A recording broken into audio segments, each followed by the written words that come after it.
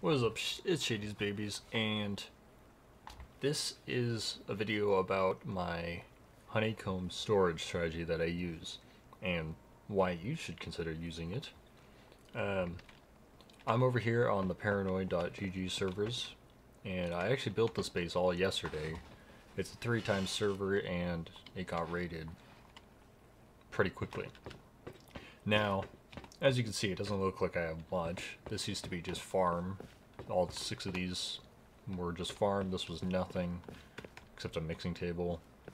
And this is how I found it when I logged on this morning, except for this. So I was missing this. I was missing all 3 of these doors. I was missing the shotgun trap. And this was up. If I come up here, I didn't get to develop this as much. I was missing nothing from up here. This is all pretty much how I left it. I didn't get to really do much up here, so it was sort of just like a layer of honeycomb. This door was missing. The ladder hatch. I can't remember if it was missing, but it doesn't really matter. This door was missing, and then this tile was missing. So that's like 3 doors, 2 hatches, 2 garage doors, and a floor and 2 more doors. Quite a bit of doors. And this was a loot area. This is a loot area.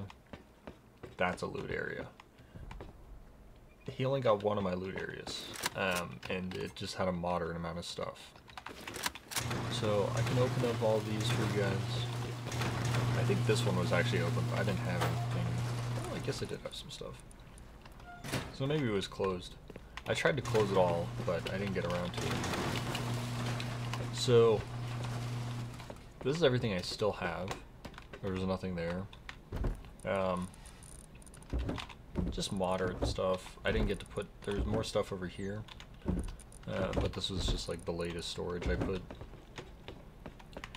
Got some workbenches. Those are still there.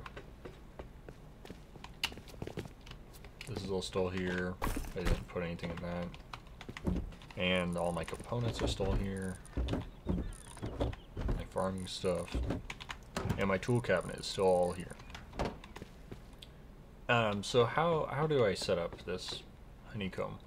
Pretty much what it is just a half wall, and you can pack 4 boxes in here. I think you might be able to do more if you use storage shelves, so you can put them like sideways, but this is just super easy for me. One thing you have to do is you have to be able to get to that back lock, especially if you have teammates. So what I usually do is I'll put down this right one, let all the teammates put codes in, and then I'll put down this left one. And it's pretty straightforward, and if you think about it, usually people use honeycomb and there's nothing. It's just wasted space, and you'd be left with this 3x3 interior. And I think that's what this guy saw when he raided me, because he didn't raid me through the wall or do a rocket raid. And despite having turrets and walls, I should have put down metal barricades on the bottom, because I have a turret there. That has to be there for the shotgun trap. So if you ever see that, that's probably a shotgun trap. I had turrets to cover the cliffs, and metal barricades so you can't jump up there, and another turret back there. And this is what I found this morning. There's this ladder. If you had 2 more ladders, you could have just literally gone up that and gone over. That would have been the way to raid this base. This is just ladder up and then ladder onto that, but... And I didn't really have a lot of time to set up. I built this in 1 day. Granted, it's 3 times. But I just sort of wanted to make a short video about how this guy also raided me. He just went in through here, hit the shotgun trap. It had about 40 rounds, but he probably drained it. Another door.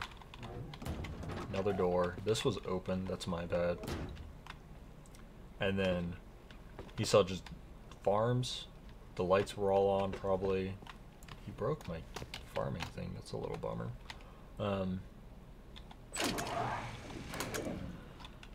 Yeah, that still works.